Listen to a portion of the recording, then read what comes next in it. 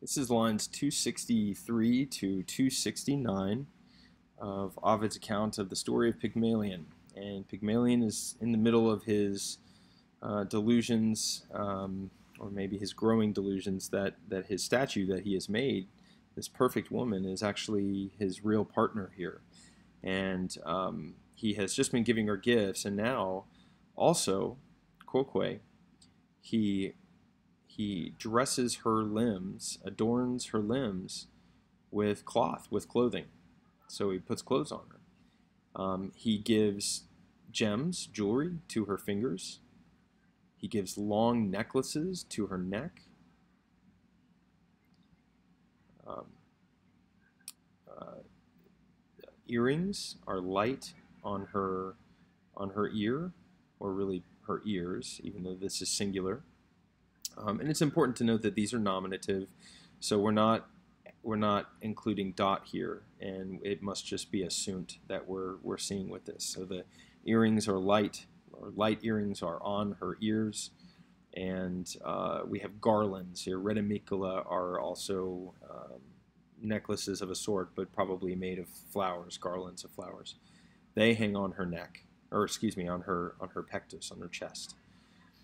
And though all of these things, they are fitting, they are appropriate.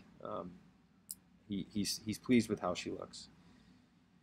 And then let's take neck with minus and formosa, and no less beautiful, shapely, formosus. Here, no less beautiful does she seem nude, bare, naked. So she seems, so naked, she seems no less beautiful. And he places this one, her, on bed sheets. And so this is a bit of a synecdoche, right? A part for the whole. So not just on bed sheets, but on the bed itself.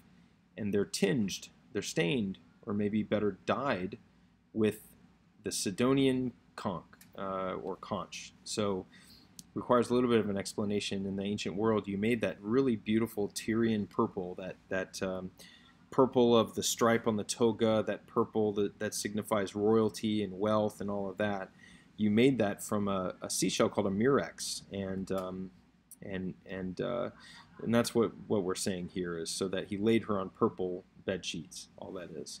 So bed sheets, or a bed dyed with purple. And he calls her, we can assume that there's an aom, or maybe the honk here again, an ally of his bed.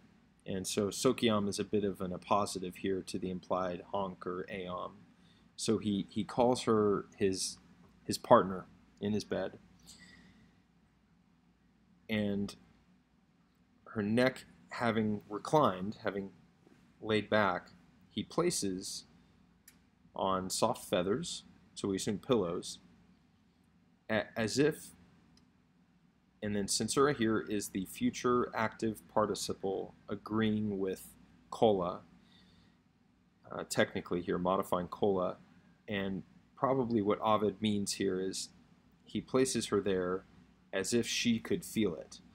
And take a step back here, right? This is a statue made of ivory, and he's placing her on soft pillows as if, as if this was a consideration for this statue.